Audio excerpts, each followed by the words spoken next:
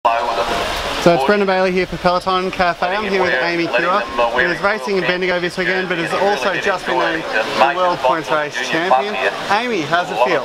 Yeah, really awesome. It's really exciting, and yeah, I'm so happy to be back in Australia and to catch up with my family and friends. It's really good. Is it a bit of a change coming back to a big open track like this after being in Colombia? Yeah, definitely. It's a bit of a change. The climbing tracks are open, but yeah, it just reminds me of home back in Tassie racing on the open tracks. It's great. Oh, that's nice. Yeah. And Amy, I didn't warn you about this special, but it's International Women's Day today.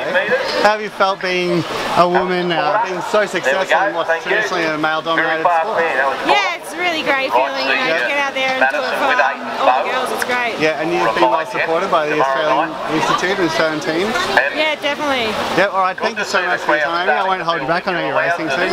All the best for the Madison tonight. First of all, have you got any plan for the Madison, or are you going to just attack the gun? No, I think I'm going there with that. You know, we haven't quite talked about a race plan yet, but hopefully we'll do soon. Just going to win it. Thank you. All right, thanks a lot, Amy. Congratulations again.